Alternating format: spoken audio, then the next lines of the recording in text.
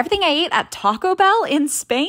Y'all, this was a 2-story Taco Bell. It was so bougie, and they had so much stuff I've never seen before, like chicken nachos, which are basically chip-shaped chicken nuggets, and they come with this warm, melty nacho cheese sauce, kind of like a thinner, crispier McDonald's nugget with the cheese sauce that you get from the movies. And they also had so many cool desserts, like this Creamy Bell Chips Ahoy, which is just ice cream with this hazelnut sauce that was so rich, and the Chips Ahoy crumbles kind of like pop in your mouth, like Pop Rocks, like fizzy. And then this is called the Taquito Lupita, and it's the cinnamon sugar dulce de leche ice cream with a crispy tortilla that is so crunchy. It's like the perfect spoon, and it's super sugary but really good. And they also have all these beef squares that you can mix and match. So I got one with guac and pico, and it's not bad, but it's actually so good with the nacho cheese from like the chip nugget things. And finally, I had to try a burrito bowl. That was so fire. I've never had our power bowls, so I can't really compare the two, but the ingredients were so fresh, and the sour cream cheese combo added this richness.